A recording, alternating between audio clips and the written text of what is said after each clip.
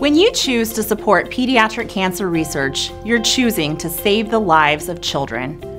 Immunotherapy is now at the forefront as a promising new cancer treatment.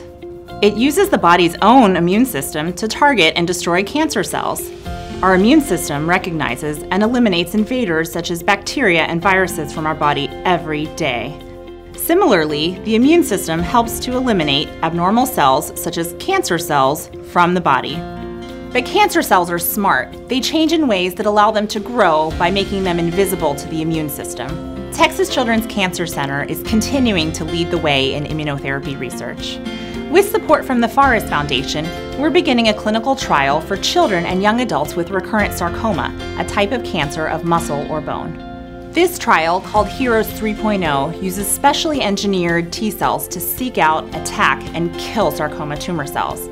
This novel approach, which is personalized for each patient, is a promising advance in the treatment of sarcomas for children and young adults.